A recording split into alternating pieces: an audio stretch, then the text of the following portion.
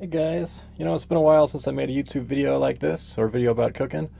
And today I'm going to make some steak sandwiches. And I'm going to do this in the tradition, kind of East Coast style. But in particular, there's a little cheesesteak stand called Classic Street Food in Fremont, Seattle. Closed pretty recently. They used to make their cheesesteaks the way I'll be doing it today. And I won't be using this pan or this stove. Still got to get my propane hooked up for this again. And that cilantro is not involved either. But these ingredients are, usually I use a little bit cheaper of a steak because you're going to be shredding it up anyway before you throw it on the grill. So I might go with something a little bit fattier since you'll be cutting around the fat, and again, you got to chop it up. So no sense getting anything too nice, but this will definitely work. It doesn't take much steak. I'll probably use like half of one of these to make a sandwich or two. I got my cremini mushrooms over here, a sweet Vidalia, fresh jalapeno, which I'll throw a little on the grill and some on afterwards, and my little Roma tomato there, and a couple buns and some mayo. And this will be a short video, but I'll be back at you in a bit.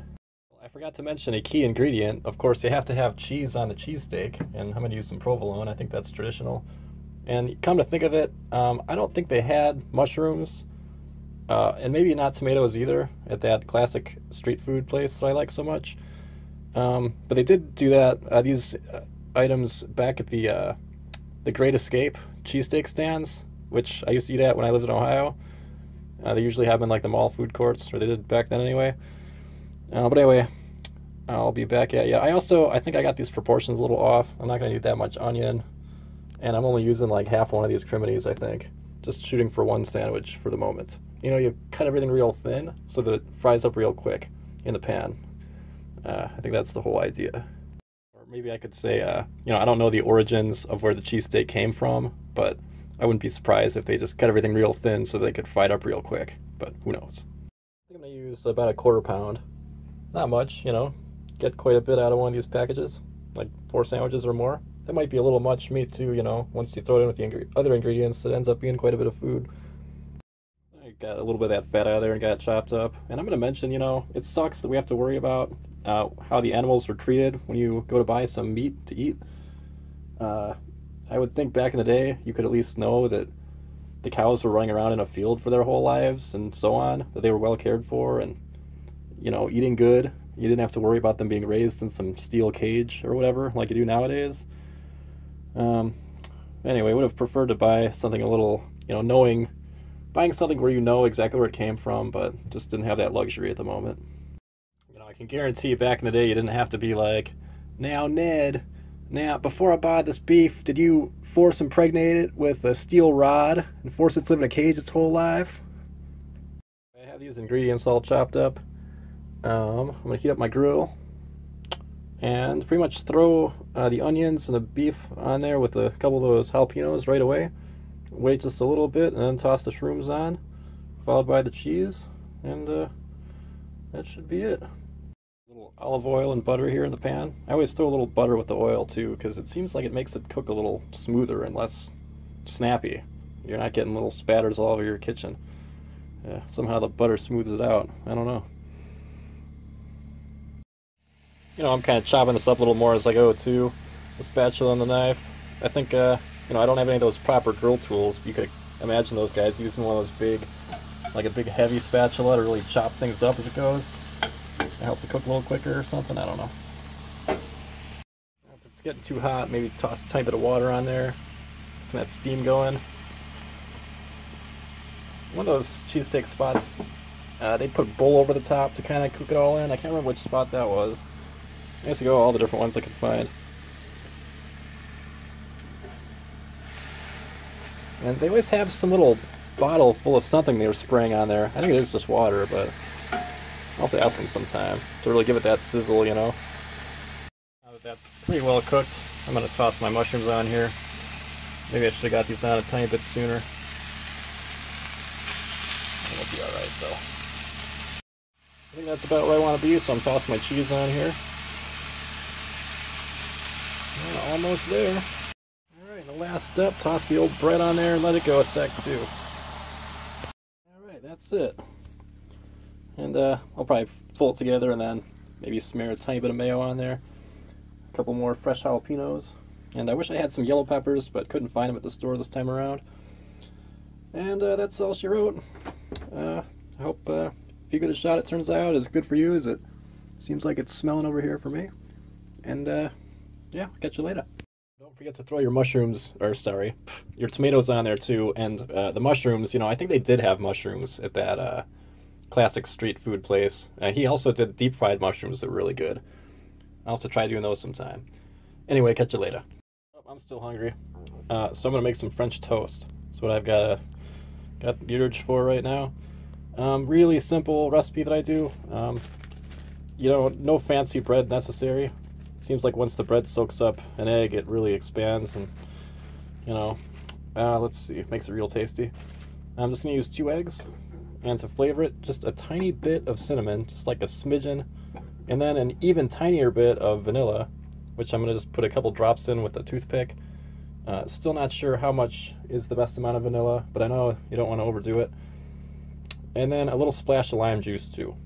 Seems to also be a key ingredient. So, you know, for the cinnamon, I mean, we're talking like a tiny little dusting, like something like this. And then I just did like 3 or 4 little dabs with the old toothpick and the vanilla. Again, still experimenting with the vanilla. Maybe a little bit more would be better, I'm not sure. But I do know one thing, that cinnamon, it's really easy to overdo it with the cinnamon and just make the whole thing just taste like cinnamon. So be sure you only do a little bit of that. For the lime juice though, I do put a little squirt in there. I don't know, 5-10 drops. A couple other details. I like to use 1 egg per piece of bread. And you know, don't get me wrong, I'd also like to use some sourdough or whatever else, but I was surprised how well this recipe, you know, French toast turns out with just some regular bread. Because, you know, it soaks up the egg in like no time. You don't have to let it soak for like an hour in the fridge or anything like that. We're talking like a couple, you know, 30 seconds, or else it gets so soggy it'll start falling apart on you. And I think since it saturates it so well, that's why it really expands so well on the grill, as you'll see in a minute. But I'll go ahead and toss one of these in here and then toss the other one in over it and flip it a couple times. And then any extra egg, I like to pour over the bread while it's cooking, or like right when you get on the grill. Maybe that's another reason it turns out so fluffy, I don't know. And as you can see, after just toss these in here and flipping it a couple times, it soaked up pretty much the majority of that egg. So go ahead and get these things on the grill.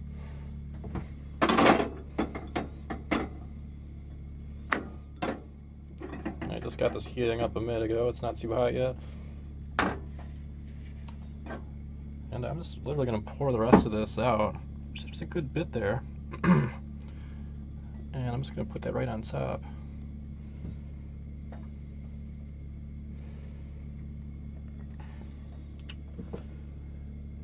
And I'll try to get all that on there, I think.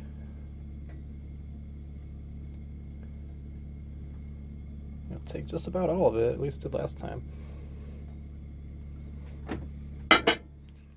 And one nice thing to do is to give it a little scoot right away. That way it'll keep it from sticking to the pan too much. If you can just scoot your spatula under it, that's all you really have to do. Help you keep your grill a lot cleaner. I wait a little too long. I always like to give it a scoot like as soon as it hits the grill almost. Just move it a little bit. Anyway, be back at you in a minute. You know, if it is sticking a little bit, it's nothing that a tiny bit more butter won't solve, as well as maybe turn your heat down a tiny bit. I just did both those myself, and I don't think anything will be sticking to this pan. So I always like to keep the stuff as clean as possible, you know, make cleanup easy. I got my pan really dirty on those cheesesteaks, but nothing, you know, it cleans up quick enough, but I was trying to keep it just totally clean the whole time. Notice too, if you put a little peach jam on there once they're done, oh, that's so good. I've been trying with some other jams too, but that peach is just really tasty. Go ahead and get the stuff to flip.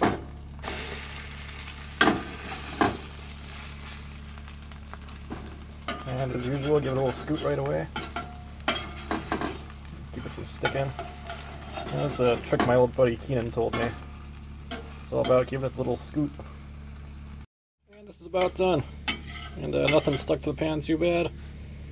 I'll try to give you a good flip here without getting stuff everywhere. And yeah, get these off the grill in a sec. little bit of that jam, and some syrup, and hopefully that'll do the trick on my hunger for now. Yeah, I think that's a goodbye for real this time, but I guess we'll see. And you can see it actually expanded pretty good for that little piece of bread. Kind of in all directions. Alright, catch you later.